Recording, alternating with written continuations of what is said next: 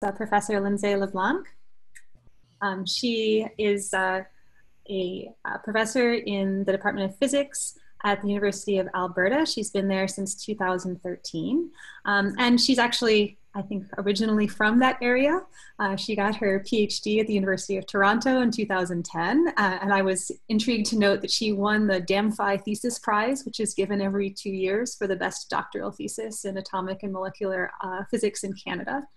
She did a postdoc at the Joint Quantum Institute in Maryland from 2010 to 2013, and then joined the University of Alberta Physics Department after that. Since she's been there, she's made remarkable advances. I think she has the most northern, coldest place in Canada. I'm not sure I'm saying this right. She's managed to create BEC, the farthest north, I believe. She's been the AITF Strategic Chair in Hybrid Quantum Systems, a Canada Research Chair in Ultra-Cold Gases for Quantum Simulation, and a CFAR Fellow in the Quantum Materials Program. So I'm very excited to hear about what she has to say about atomic quantum memory and manipulation in the Autler Townes regime. Okay, well, thank you very much, and thank you for the invitation to speak. I was actually supposed to come in April, I guess, but of course that didn't happen. So this is, I'm actually enjoying being able to connect with people remotely. It's been really great. So it's nice to see some familiar faces and hopefully meet some new ones today. So yeah, I'm going to talk about some of the experiments we've done over the last couple of years in one area of my lab. So we actually do a number of different things, as Lily kind of touched on, one of which is sort of BECs and quantum simulation, which I won't talk about too much today. But yes, we do have the capability of making Bose-Einstein condensates, rubidium in my lab. And I don't know for the northernmost, just because European cities tend to be quite far north. And so I think there's some Scandinavian who might beat us on that. But I did look up the average temperatures of all cities in January. And I think we're definitely the coldest city that has a BEC. So I think we get a head start. And so we're the coldest city with cold atoms, is what I like to say. So that's sort of my background and where we started. But one area that we've got into since I moved here is working with atomic quantum memory. And that's in part due to some collaborations with the University of Calgary, where there's a lot of expertise around that there. And so we've developed that in our lab as well. Hybrid quantum systems are another area that's nascent. We're really working on hardware with respect to this. So one thing we're trying to do is to couple a dilution refrigerator designed by John Davis with the ultra cold atoms apparatus designed by me, and actually mash these things together to try to get cold atoms into a cryogenic environment. And so it's an ambitious project, and we're really just, working out the engineering of that right now. And then time permitting, I might talk a little bit at the end about another project we've got going on, which is working with warm atoms actually in microwave cavities, and looking at how we can address the hyperfine transitions of atoms for more sort of technological purposes, including things like transduction of signals between microwave and optical regimes. So there's a number of different things going on, but I do want to focus today on just one, which is the idea of quantum memory. And so for those who might not be familiar with it, the idea of a quantum memory is that you have some kind of medium, and then it can be a number of different things, where what we want to do is send some kind of input signal, ideally something that is got quantum information encoded in it in some way, whether that's polarization or frequency or time bin or something. And then we want to store that information in the medium. So we need some kind of quantum degree of freedom, store it for some time, and then after that amount of time, sort of retrieve it. So we can kind of think of this as sort of almost like a random access memory or something like that, but in the quantum regime. And so we can use some kind of control mechanism, in our case a laser, to turn it on and off. This is not a new idea by any means. Some of the first ideas around using atoms for quantum memory in particular came about 20 years ago now.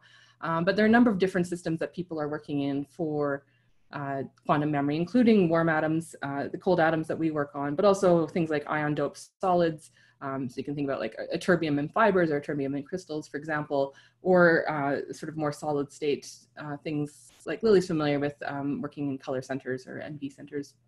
So there's lots of different systems, and all these have in common is that there's some quantum degree of freedom that allows you to store the superposition states that make up the quantum information. In addition to the number of different platforms that you can do this on, there's also different ways to do it. And so there's different mechanisms that one might use to do quantum memory.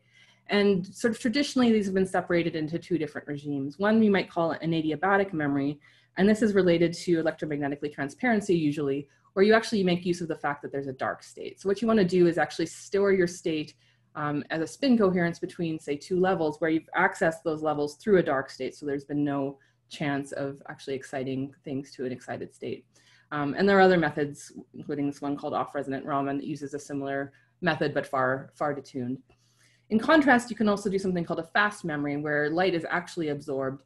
And you can think of this kind of memory as sort of a number of different dipoles, each of which has its own phase evolution. And then you manipulate the phase evolution so that at some well-defined point in time, the phases all realign with one another and you get a large dipole moment and you get re-emission of the light.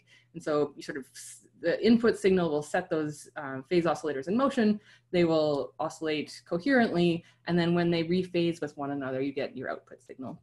And so that's generally called a fast memory because using the absorption method, you're able to do it quite quickly as opposed to the adiabatic conditions that limit you for the adiabatic memories. So there's a number of different ways you can judge the performance of these different memories, including efficiency, storage time, what kind of bandwidth the memory has, and how much noise it has, or how sure you are that the signal that you're getting out actually was the same as the signal that you put in. And these all sort of depend on the method and the platform. And so to date, there's really nothing that hits all of these really well. And so there's still research, a lot of research going in and trying to make better the different platforms and to combine the systems to get the best of all worlds here. So what I want to talk about today is what we call the Autler Townes protocol. So this is a protocol that we have implemented in an atomic physics platform that combines aspects of both fast and slower adiabatic memories. And so in this way, we realize a quantum memory that's broadband, it's quite low noise, it's fairly efficient, and it's capable in principle of long storage times. And we're working on that part of it right now. So what we've been able to do with this is really hit a lot of these metrics and try to improve sort of overall the performance of the memory, even if in any one of them, maybe we're not the best in the world, but we've hit a lot of the different metrics in the process here. So here's a bit of an outline for the rest of the talk. I want to go over sort of the basic physics behind this Autler Townes protocol, tell you why it has that name, and look at our calculations around its performance, and then we'll go through some of the experimental demonstrations of this method. So let me just see here. So yes, let's focus to start on the Autler Townes protocol. So the problem, again, going back to the very basics of what a quantum memory is to ask, how do you transfer a qubit or some quantum information that lives in photonic degrees of freedom, and then couple that to some atomic degree of freedom so that you've actually mapped the state from the photonic degrees of freedom to the atomic degrees of freedom. What we're going to do is consider a three-level system. So this is very generic. It can be in an atom as we do it, but it could also be in any other sort of quantum system that has the same kind of level structure. And this will look very familiar to anybody who's familiar with electromagnetically induced transparency. In fact, it is the same sort of scheme that's used there. The advantage of this kind of scheme is that in the atomic case, we are going to make use of what we call a forbidden transition. So this is two levels in the ground state, and they are not connected by an electric dipole matrix element. So that means that it's forbidden in the sense that there's no electric dipole transition between these levels. And what that means is if you can park populations in these two levels, they're very long-lived. In fact, if you want to go ahead and calculate it, it's something like 10 to the 15 seconds if everything were perfect in the background. So, you know, for all intents and purposes, it's infinite. And in that way, we want to have a storage state that could last as long as we can do it technically, where the superposition is between these two ground states. So that's the aim, is to have it stored, the information stored there. To connect them, because that transition is forbidden, we're going to use two other mechanisms. One we're going to have as our signal transition. So here's where we couple in information that we want to store, and then we're going to use another transition as our control transition. So we actually consider the signal as a quantum field and the control transition as a classical field, although of course you could consider everything quantum if you wanted to. But in fact, in our regime that we're going to use, this is going to be a strong signal. So moving forward, if we want to think about the mechanism for storage, what is actually helpful to do is consider what we call coherences. So we're going to consider two coherences. One is the polarization coherence, and this is the sort of superposition between the ground and this excited state. And so you can quantify that with this operator, which measures basically how much superposition there is between the ground and an excited state. And this polarization is going to couple directly to the signal field. So you send in a signal field, you're going to excite this polarization coherence. In contrast, we can also look at the spin coherence. So this is the same thing. It's just how much superposition exists between these two ground states. And we can define an operator which measures that. And that's going to be the storage. So we can kind of think of the polarization as the input signal, and the spin coherence is being related to the storage. And now what we want to do is consider the dynamics between the two of them. So by establishing a control field between these two levels here, if we just had these two levels, E and S, and we had a strong electromagnetic field coupling them, the sort of simple dynamics that would happen would be a Rabi flopping oscillation. So you would imagine, say, if you started in the S state, that your population would sinusoidally oscillate between E and S and E and S and back and forth. And that would just simply, you know, create this time-dependent populations. But instead, we have coherences. So we can also think of the coherence as oscillating. We have the polarization and the spin. And so if we sort of have some fraction of population going from, or amplitude going from E to S, then we go from having a polarization coherence to a spin coherence. So that's how we're going to think about the memory, is sending in a signal which establishes a polarization coherence, and then have that coherently sort of transition to being into a spin coherence. We state that we're in the ATS limit. So Autler Townes splitting is sort of the atomic physics lingo for AC Stark splitting, which is another way to say this. But it's basically in the regime where we have a very strong coupling between these two levels here. And we can rewrite the system so that those two coupled levels create a new coupled system where the spacing between them is just equal to the amplitude of that of the electric field, which is related to the Rabi frequency. So if we have a regular absorption from G to E, in the absence of that coupling, you would just get some Lorentzian line shape. But when you turn the coupling on, it actually just splits the resonance. And so to be in this ATS regime, here's the experimental data, we want to turn on this field here, this coupling field, strong enough so that we've actually split these two levels. And we'll see why that's important in a minute. So we consider the ATS regime the one where this coupling is actually greater than the spontaneous emission lifetime from the excited state. And what that's saying is that these oscillations are going to be coherent because they happen faster than the spontaneous emission can happen. You want to have this coherent dynamics happen and be able to ignore spontaneous emission. Sorry, so, can I ask? Yeah.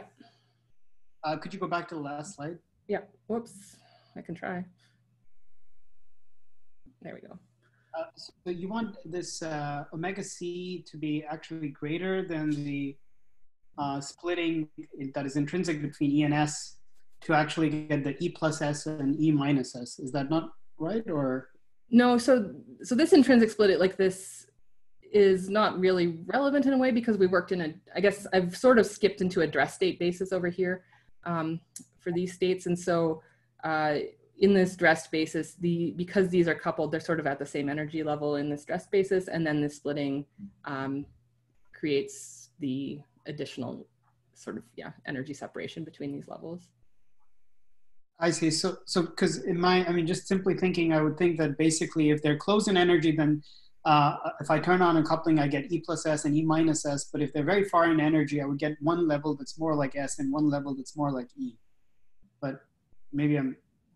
So, I mean, this coupling is independent of what's going on with G, right? So it's sort of, if we just think of the two level system, these levels are coupled to each other.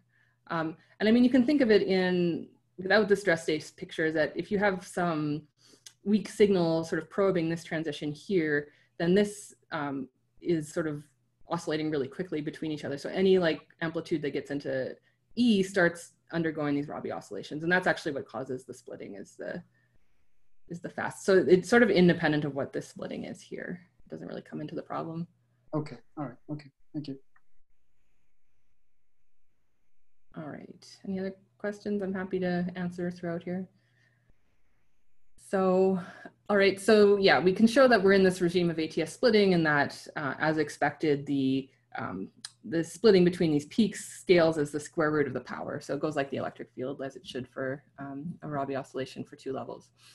So if you want to go ahead and actually consider the dynamics carefully, you can do so through something called the Maxwell block equations, which are just considering the electromagnetic fields and the three-level system that we've got. But instead of writing it in terms of the levels, we look at it in terms of the dynamics of this quantum field, which is the signal field coming on this transition, and then your polarization and spin coherences, which are these sort of operators that I defined earlier.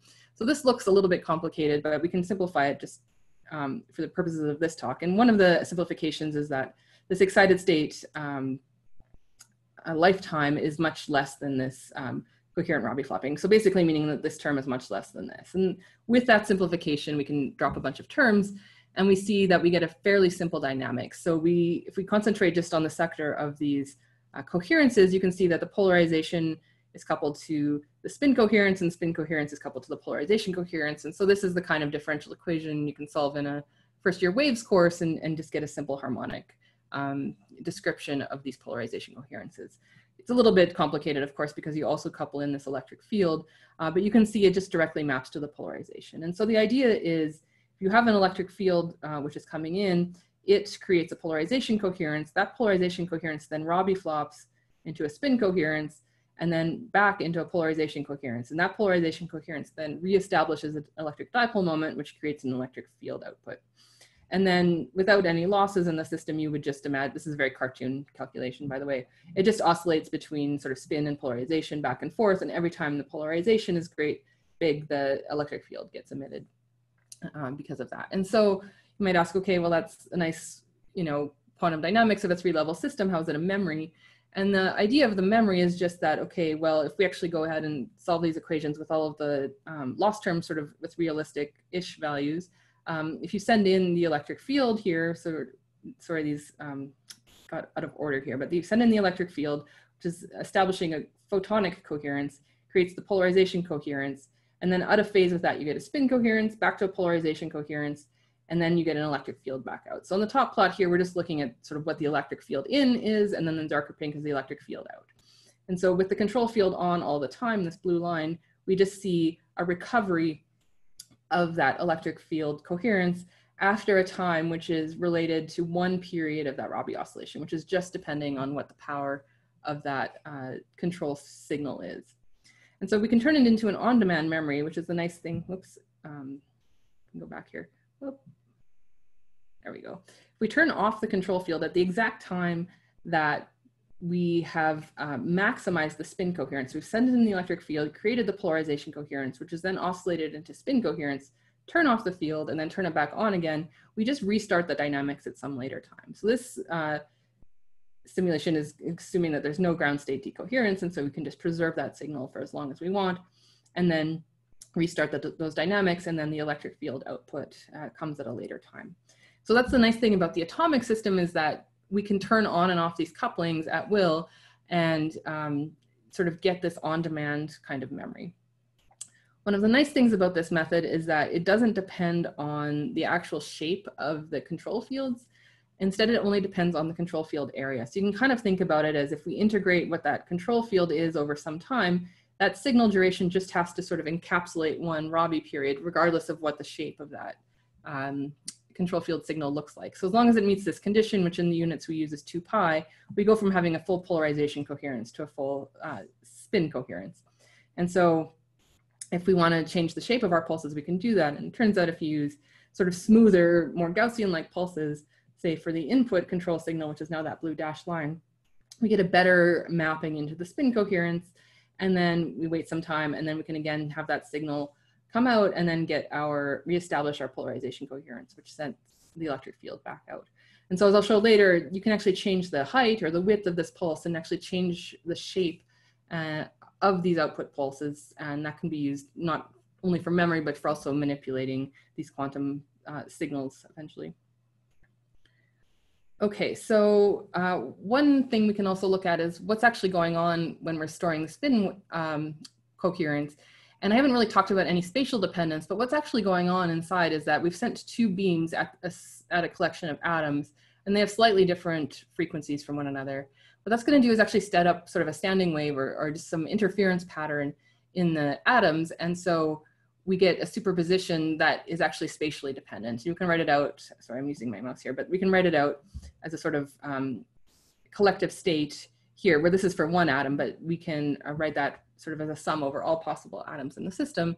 And so we get a situation where we have sort of ground state atoms at the nodes and then superpositions elsewhere.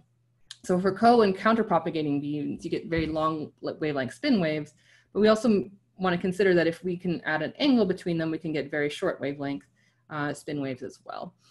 So this is going to come into the story about storage time later, depending on these angles. But one nice thing about, you can also think about this, is it's another mechanism to think about what's actually going on in this memory. What we're doing is sending two, if I go back actually, sending two basically beams of light in, and what they're doing is interfering with each other. They interfere and they're basically imprinting their pattern of phase into the atoms. And this actually is very much like a hologram. So what we're doing is having some interference pattern, and we're storing the electric field amplitude and phase because we're interfering these beams with one another in the atoms, and they can actually preserve that information. What we do for recall is then send one of those beams, an identical beam back, and that, like a hologram, it's going to basically diffract off of this diffraction grating that we've created inside of the atoms and create an outgoing beam that has the same characteristics as the ingoing beam. So it's a lot like a hologram when you just, shine the same reference beam in and get the sort of picture or whatever back out. And so what we're doing is really just recreating the signal beam that comes back out of it. So I like this picture a lot, and it's one of these things on the back burners actually to formalize it a little bit more and see what we can get out of that, sort of from a classical standpoint. So, okay, so that's the ATS memory. If there's any questions, feel free to pipe up about that. But one question we often get is it actually different than EIT? So it looks very much the same. For an EIT memory, you have two beams that couple this. But you are working in the regime for EIT where you actually have a dark state. So there's a coherence between these two beams. In our situation, we don't actually need these beams to be coherent with one another. We actually use different lasers to do this. And so we don't have this dark state interference that you would get from EIT. The nice thing about EIT is that you get this sort of, instead of two distinct peaks, you get a transparency window just sort of within a single Lorentzian where you get very high and very steep dispersion. So you get the slow light phenomenon. And the way memory works in that situation is that you let a signal come in, it slows down so much, it gets trapped inside of your sample, you turn off the coupling, it's stuck there. It's the same kind of spin wave as we have that I just described, and then you turn back on the coupling and then the slow light continues and moves its way out.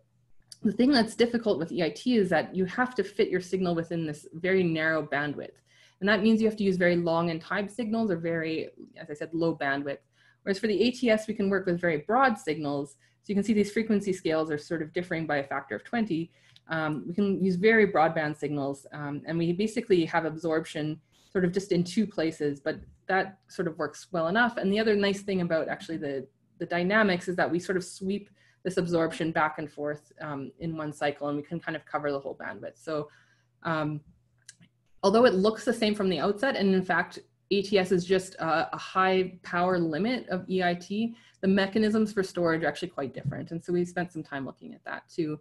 I have a quick question. Is it okay Yeah. if I ask a quick question about Sure. maybe on the previous slide, just to clarify, because you've got the picture right there.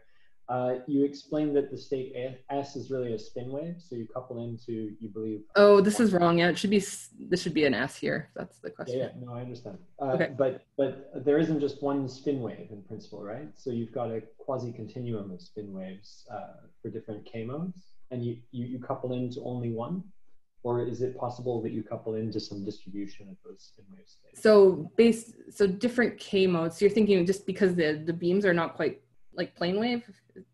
Yeah. Yeah, so I mean, yeah, I guess that's true. There's some slight, we try to work as much in the plane wave regime as possible, but yeah, you could in principle think about different spin waves. And actually this is one of the ways that you can do multi-mode storage, is actually on purpose to send in different spatial modes and then read out just the ones that you want. Can you also introduce an electric field gradient to just sort of mess things up if you want to? That's right. So this is actually one of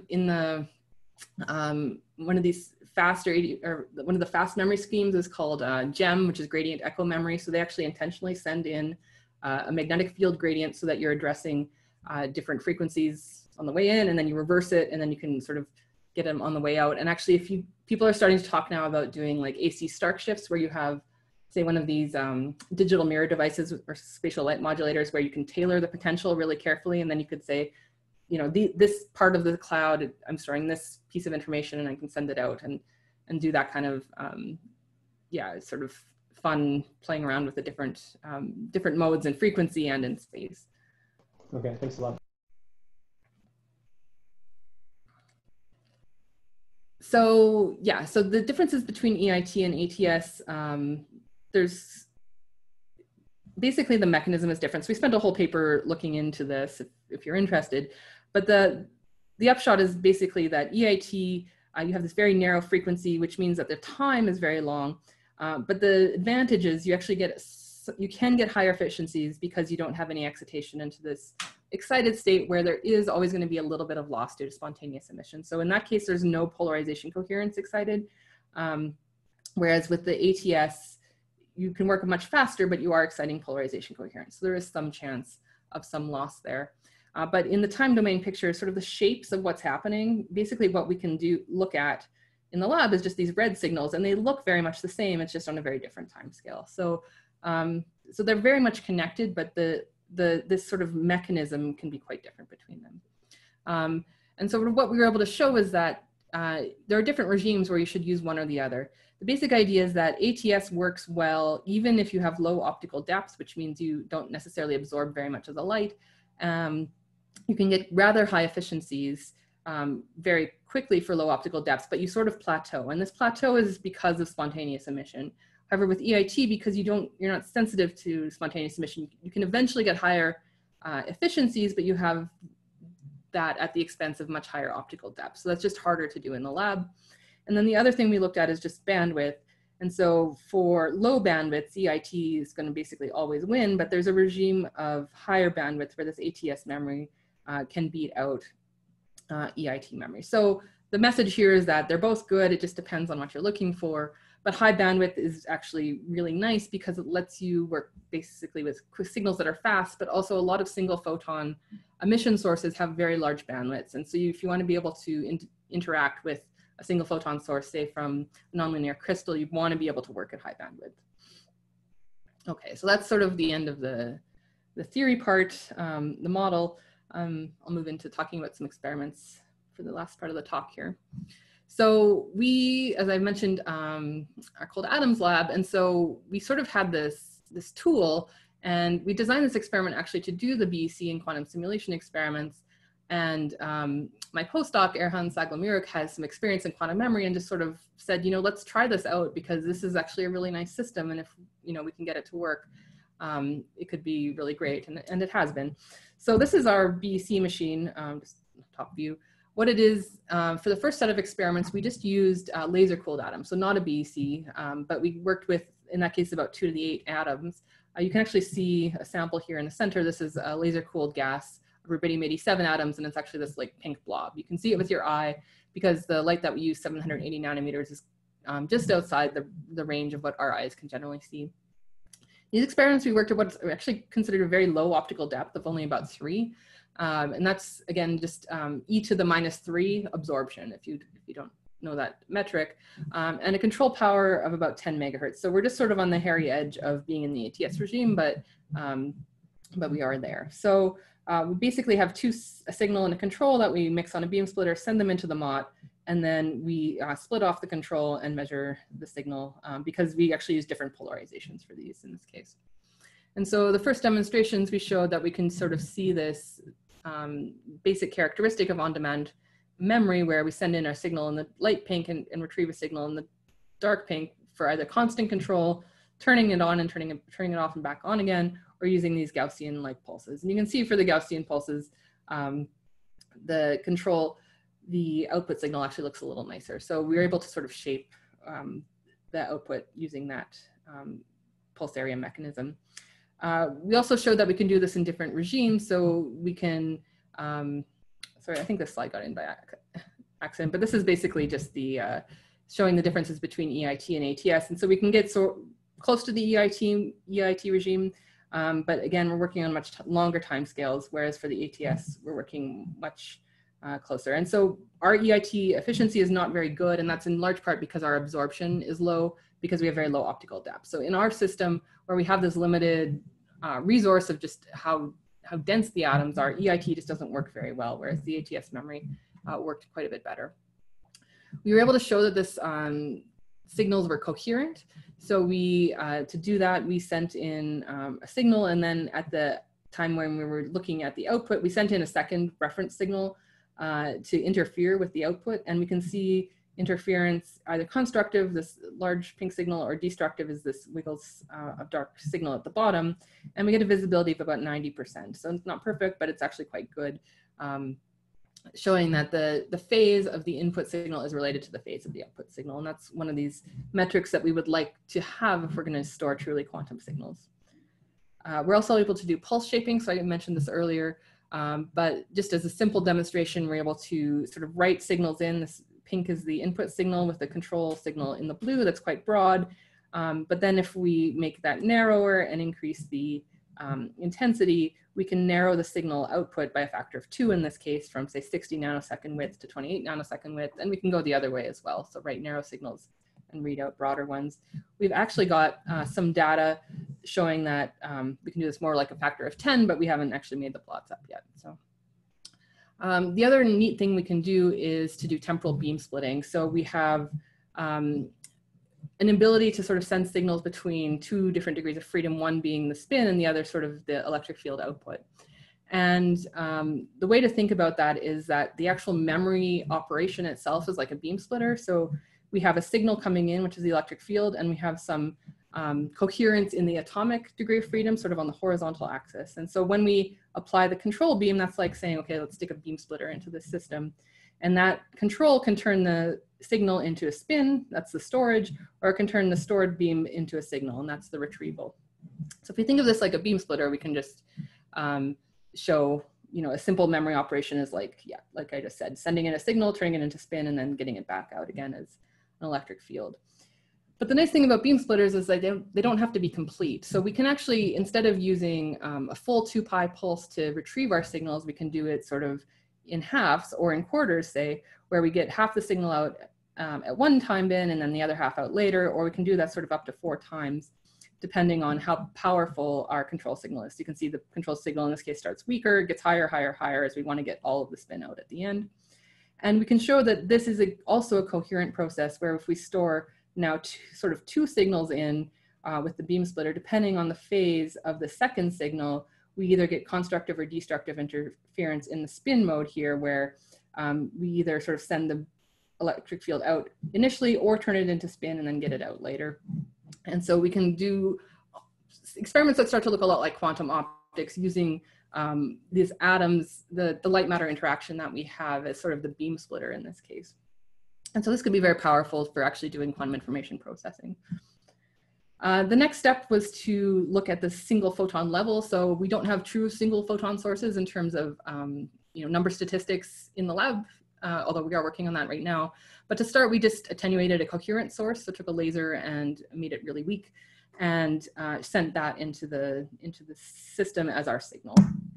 One thing that we did that's different here is actually we changed the angle. So for the early experiments, we had a 2-degree angle between the signal and control, just to be able to separate them, to physically separate control from signal, but you get a little bit of noise leaking from the control beam into the signal beam in that case. And we don't want, and if we're working at the single photon level, we don't want any extra light around. So what we do is increase that angle. So the control is at a very large angle. And that means that we get almost no noise into the signal detection when we're doing the single photon counting.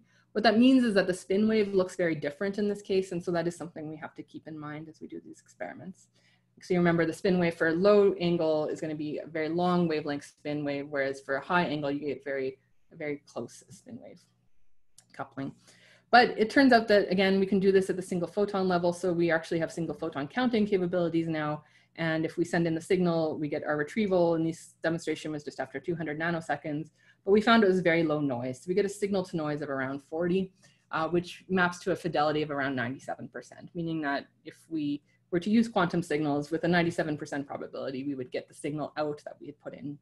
And so that was just a first demonstration, but that's, yeah, again, something we can work to make even better. We can do the same kind of beam splitting with the single photon level pulses. So this is just the same demonstration I showed earlier. And so that's a nice capability. So the last thing I want to talk about here is moving towards colder atoms. So the storage times that we used in these cases, as you can see, are on the sort of hundreds of nanoseconds level.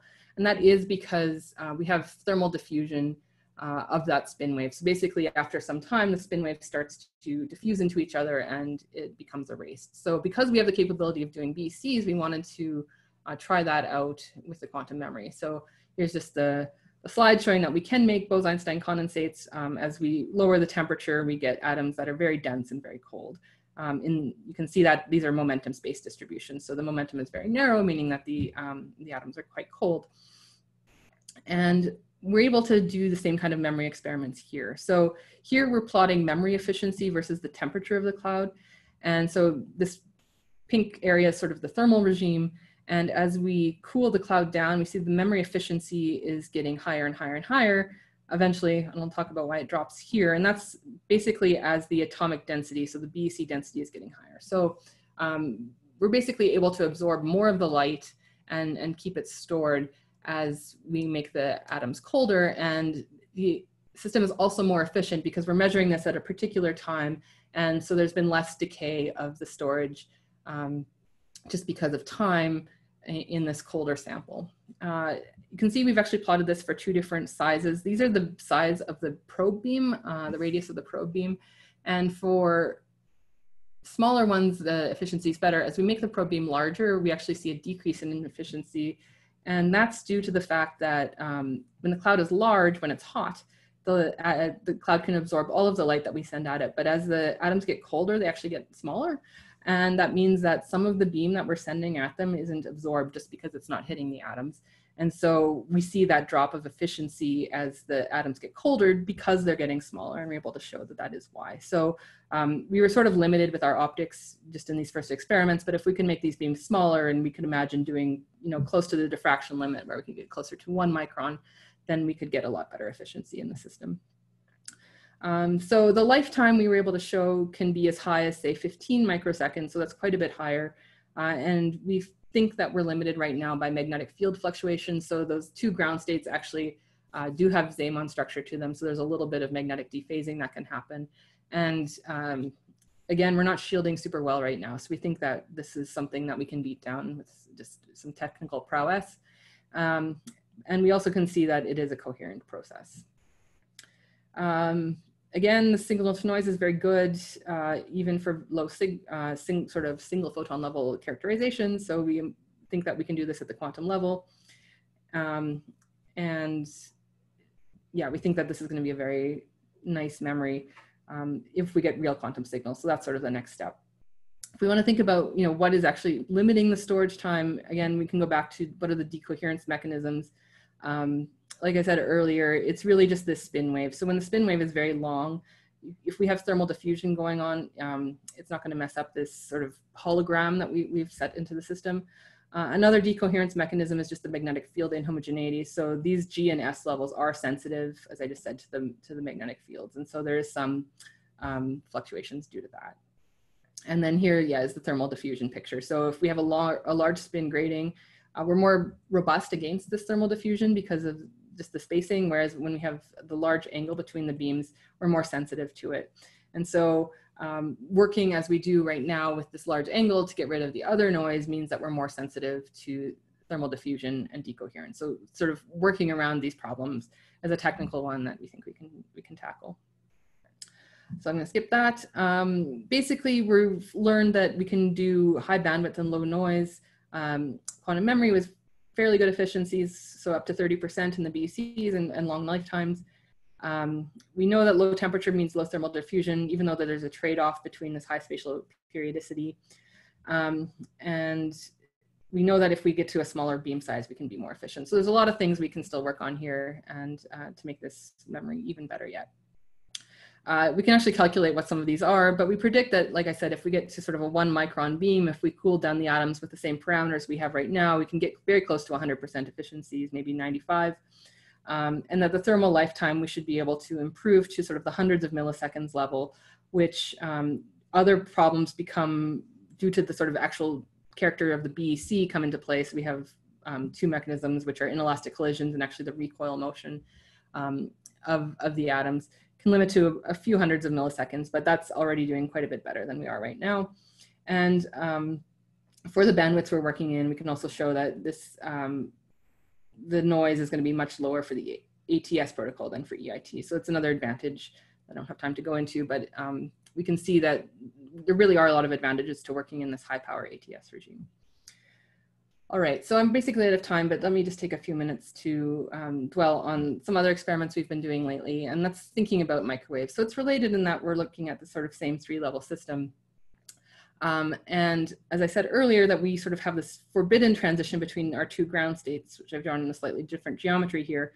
But because even though they're electric dipole forbidden, it is a magnetic dipole allowed transition. So if you can get a strong enough oscillating magnetic field at 6.8 gigahertz, then you can address these levels directly. And so that's the motivation for working in this microwave regime.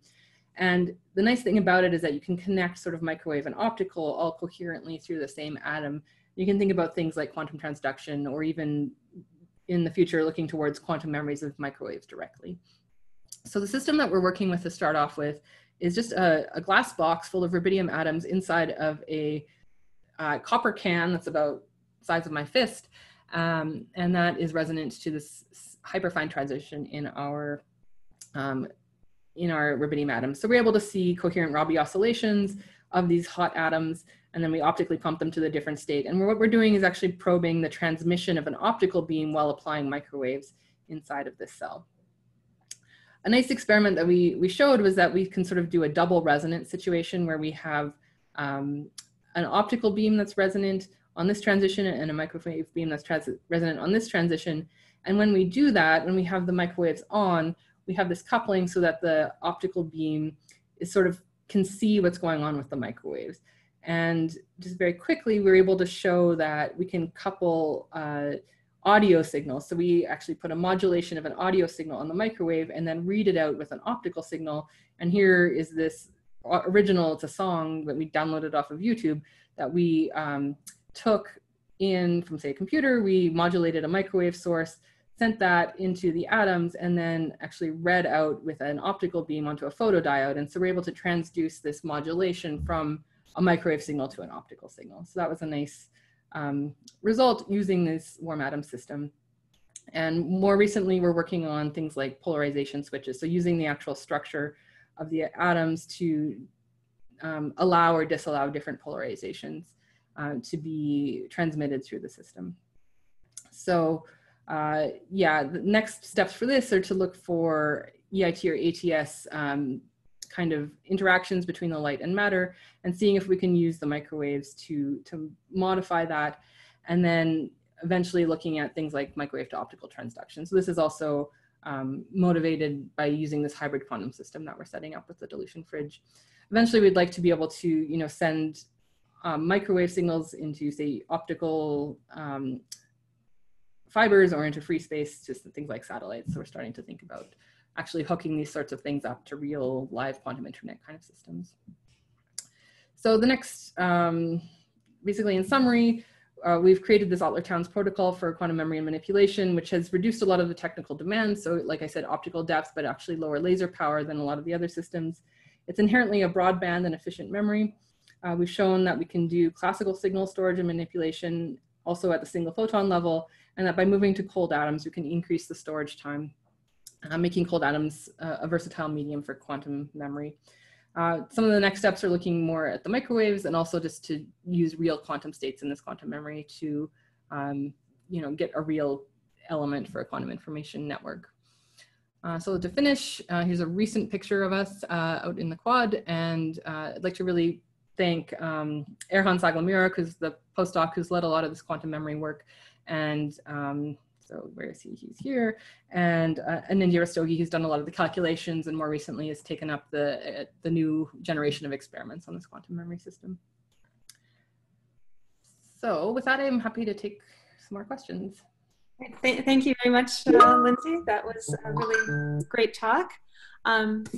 We do have some time for questions. You can either write them into the chat or you can raise your hand.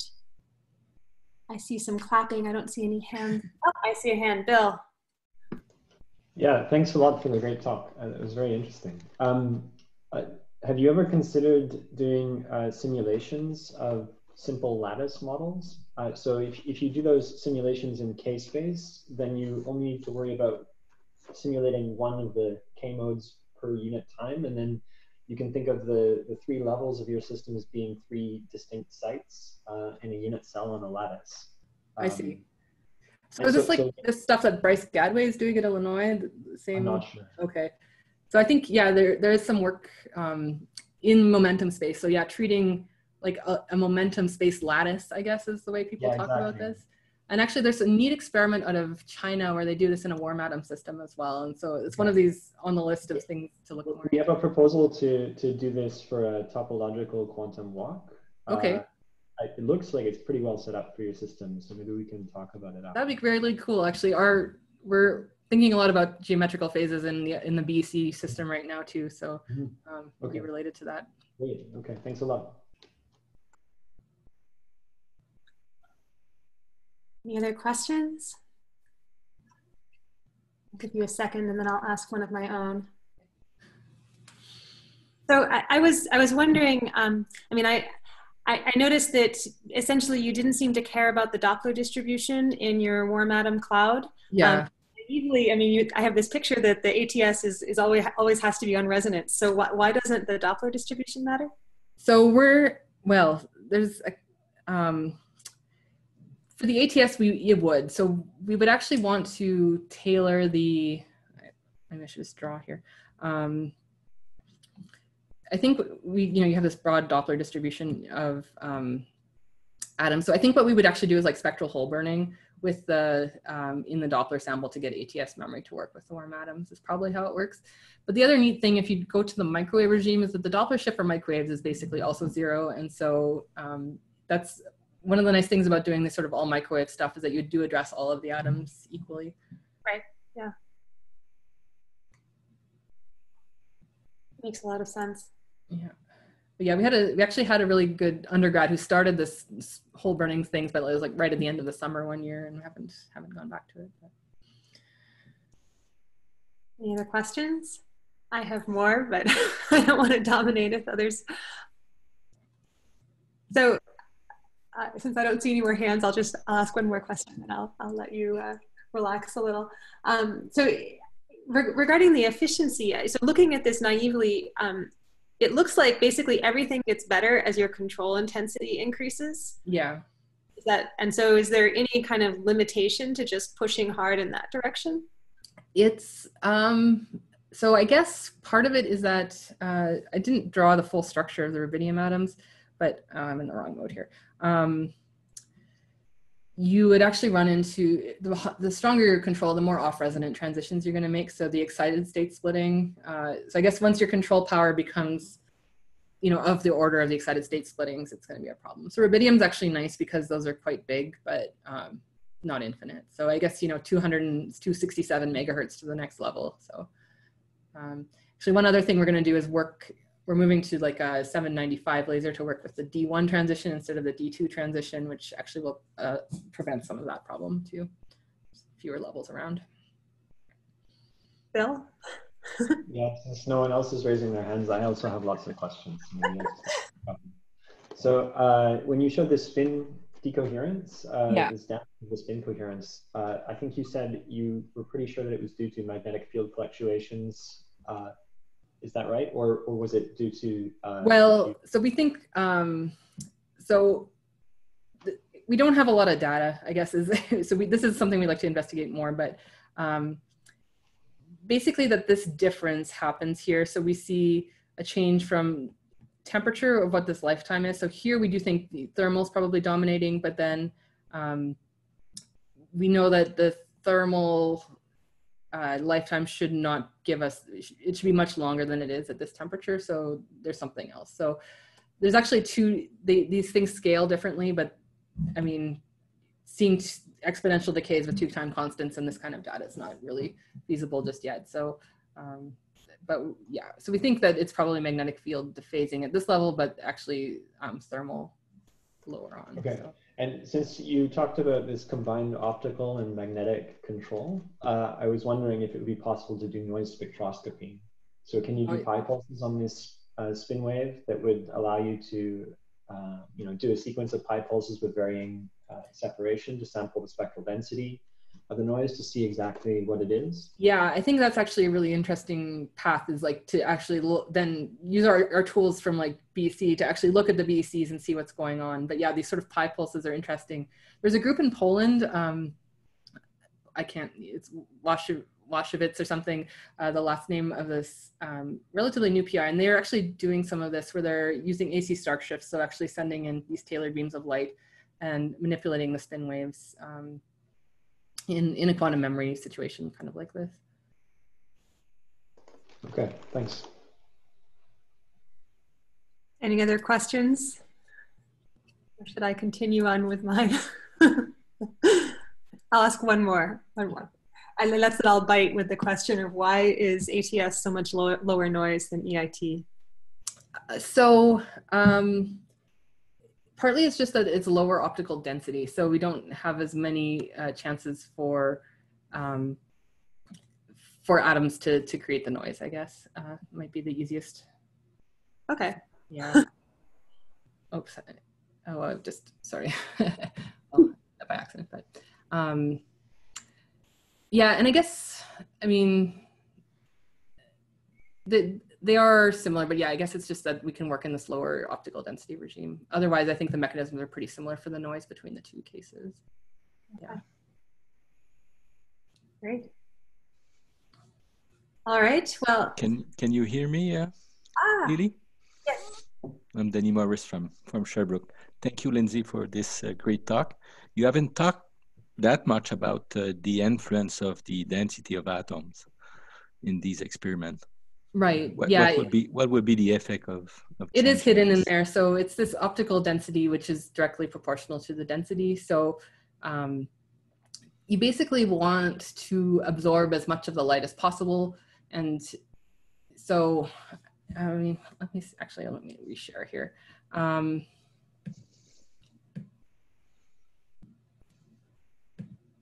think I should have a picture that shows this. Let's see, so, okay, I have to go back here.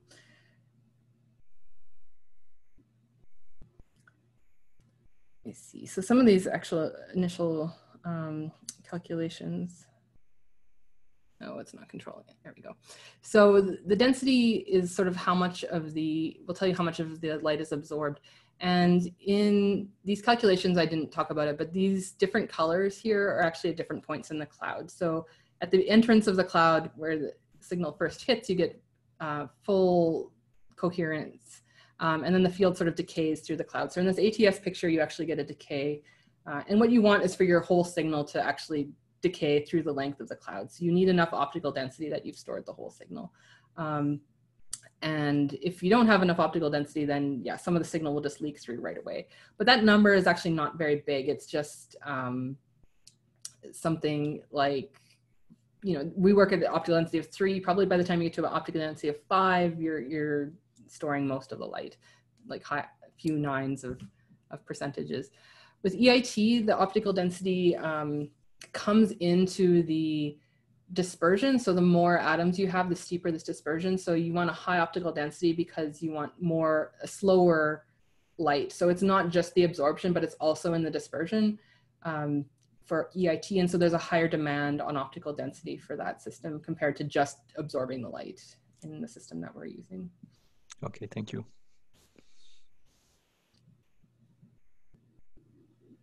All right. Last questions? If not, let's thank Lindsay again for a great talk. It's been really interesting to hear about what you've been up to. Well, thank you very much for the invitation again. It's nice to connect.